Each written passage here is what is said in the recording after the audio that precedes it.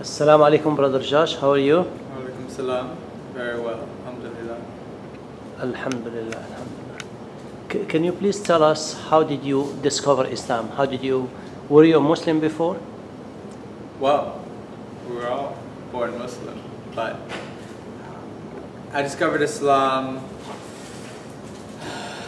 on my own path. I'm a recovering alcoholic and drug addict, and I came into the rooms of Alcoholics Anonymous on June 21st, 2006.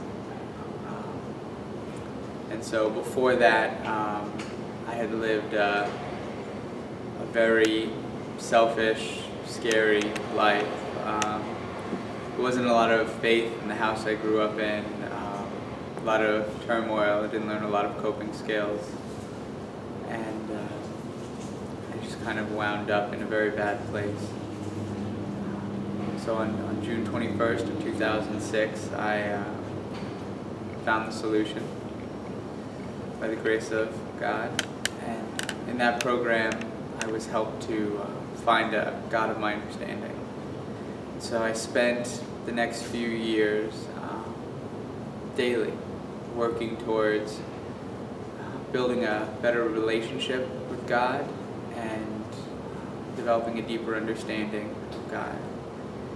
And one of the first things I did was I had to kind of understand, what traits, what was God. And after some time I came up with that God was all-powerful. He would have to be, to create the universe and everything in it.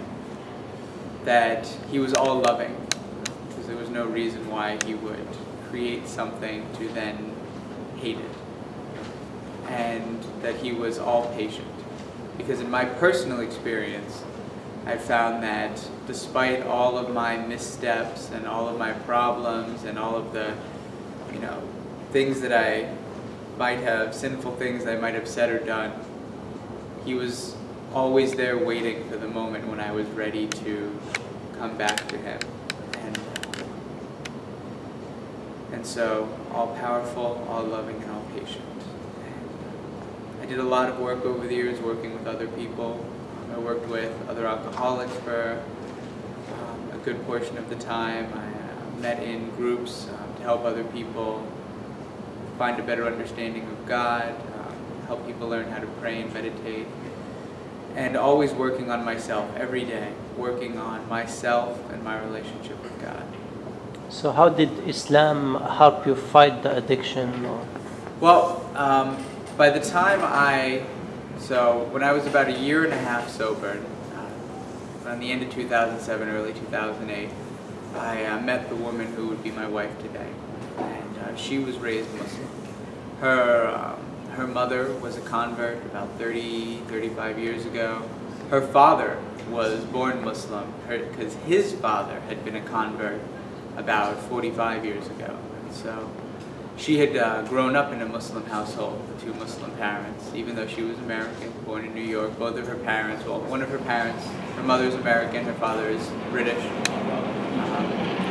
And so I first began learning about Islam when I met her. In 2009, we moved down here, and it was the first time she had been away from her Muslim community. And so we had,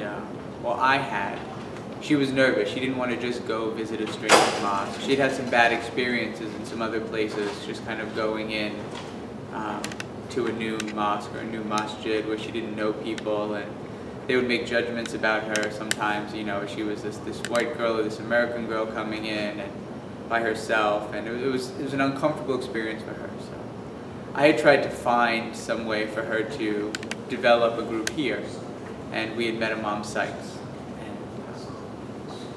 And I got to know Imam Sykes very well, and I knew what I knew about Islam from my wife and meeting her family. And as I began to study with Imam Sykes, what I really liked was that every time I learned something about Islam from Imam Sykes, it never conflicted with anything I had learned about God in the previous 3 or 4 years of my studies. My personal relationship that I had developed with God.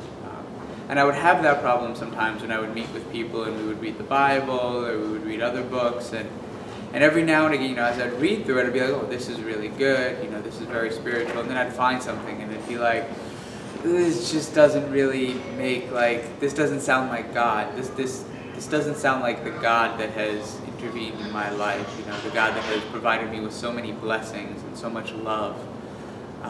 Doesn't make sense. And when I began to learn about Islam, it was wonderful because I never came across anything that didn't make sense like that. So what was your faith prior to Islam? What was your faith before Islam? What were you? I didn't belong to any sort of church or religion. I prayed daily and worshipped. I would meet and pray with other brothers, not Muslim brothers, but brothers from the Fellowship of Alcoholics Anonymous. I would pray each day, pray every morning when I wake up. I would try to pray multiple times throughout the day, try to stop my day. It was one of the first things I was really attracted to by Islam, was the ability to kind of discipline myself more, to do that more regularly. I immediately saw the blessing of being given these times where I could stop my day before it got too out of control and bring myself back to a place of peace with God. And I very much appreciated that right away. What sort of advice would you give for someone who is addicted, or someone who has such a alcohol problem or drug problem or anything of that nature? What would be your advice to them? How they can come out of that situation? Well, one of the things that I've learned about my personal addiction was that it was never about the drugs or the alcohol. The drugs and the alcohol weren't my problem. They were always my solution. They weren't a very good solution, but for a number of years they got me by. And so, my problems were much deeper than that. Most of my problems came from the home, came from broken and damaged relationships with my parents, bad experiences early on in childhood that built up a lot of fear and shame inside of me. One of the things I found today, I mentioned my original conception of God that I developed when I got sober was that He was all-powerful, all-loving, and all-patient. And I love that today because, as I learned more about God here in Islam, those are 3 of the names, of the 99 names of Allah, that He is the all-loving, the all-patient, the all-powerful. There are many things that God is, we can look to those. I love reading through those names, and there are so many traits and things that we can find. And what I find in my life today is that anytime I feel any of those things, that's God working in my life. I can't feel love without it being given to me from God. If God is all-loving, then there is no love. Love can't come from anywhere else. All love comes from God. So when I feel something like that, it means I'm close to God. There are no names for God that He is the all-shaming. And when I feel shame, that means that I'm very far away from God. And I had lots of shame, lots of fear and guilt about the way I lived, And as I would drink and do drugs, I would do more things that made me feel more fear, guilt, and shame. And it just kept steamrolling until it got to a point where, I believe God had to intervene, that God had to basically give me some clarity and break through the fog in my mind to just kind of give me a single message to... Were you praying for help while you were in... I was not. I was not. I mean, I had reached a place of complete hopelessness and despair, and in that moment a thought came to me which I now associate with divine inspiration. Through meditation, when you can hear God and learn directly from God, it's very similar to that. And the thought just came to me that night that tomorrow I needed to find an AA meeting. I didn't know anything about AA, I didn't know anyone who was in AA, but it led me to a place where I could begin learning about God, developing a relationship with God that would ultimately bring me here into Islam, that would ultimately provide all of the peace and love I have in my life today. Dealing with my addiction, I couldn't just stop drinking because it wasn't about the drinking. I couldn't just stop using drugs because it wasn't about the drugs. Because when I stopped using them, all I was left with was that fear and guilt and shame. And it wasn't until I was able to develop a relationship with God who could take that away from, who our God is, Allah is all forgiving, who can forgive those things and bring me to a place of peace. And that I was able to move forward. And I did a lot of work, a lot of disclosure. I had to, talk about those things and let them out in the open so they were less scary. I had to make amends sometimes for things that I did that I felt guilty about. I had to go back and I had to make them right. I had to fix some broken relationships. And all of that, was truly, all of that right action, all of that, those acts of love and compassion were all things that I was able to do with God's help. So how did the Muslim community embrace you after you become Muslim? Was it a difficult transition, or how did you My transition come to know like the culture, the religion is different from what you were brought up? Or? My transition has been very smooth. One of the reasons is because I've been blessed to be comfortable with my relationship with God and who I am in His world today. I made a lot of changes in my life before coming to Islam. There were very few I had to make after embracing Islam. Off the top of my head, I can think of not eating pork. Ultimately, I think within my first year of being Muslim, I began keeping halal, which I find to be a blessing of its own as well. But there were very few changes that really affected my life because I had stopped living in a way that was damaging, that was selfish or sinful. Those actions had slowly been changing, and my life had slowly been changing for a number of years before I came in here.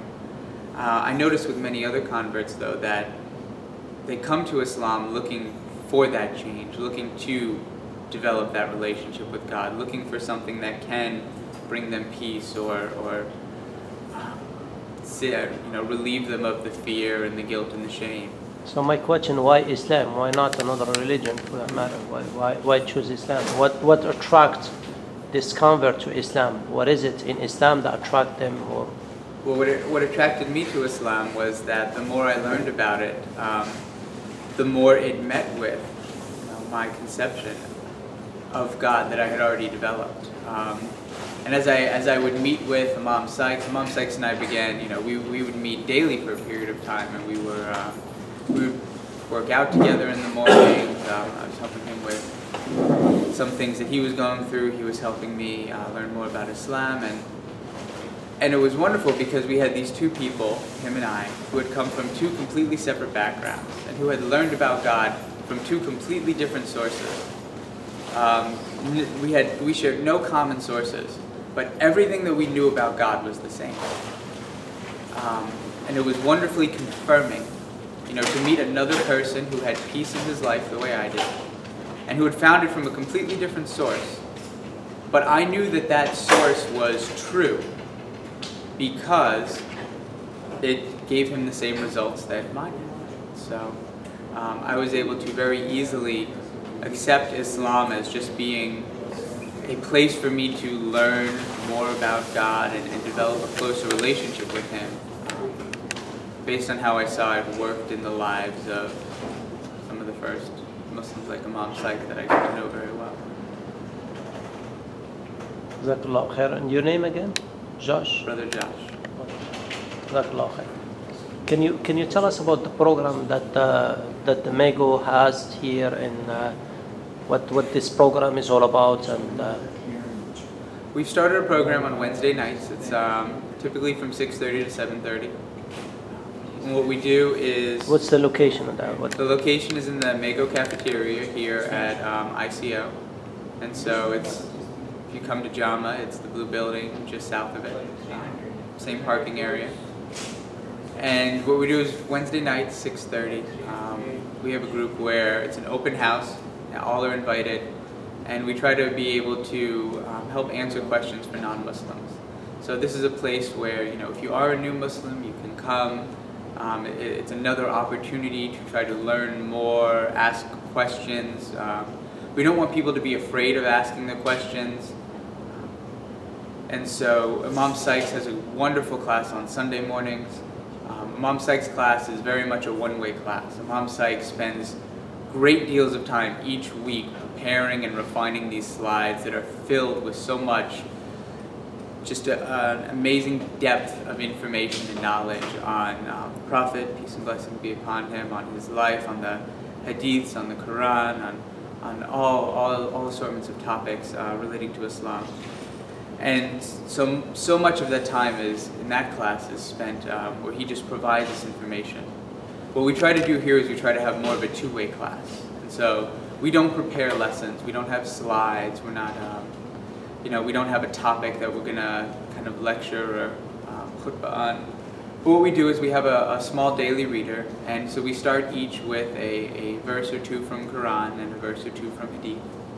And myself and Brother Arthur, who is another American convert, share our experiences with that. We share our understanding of it, how we would apply that bit of Islam in our lives. And then we, having set the tone, we go around the room and newcomers are welcome to introduce themselves.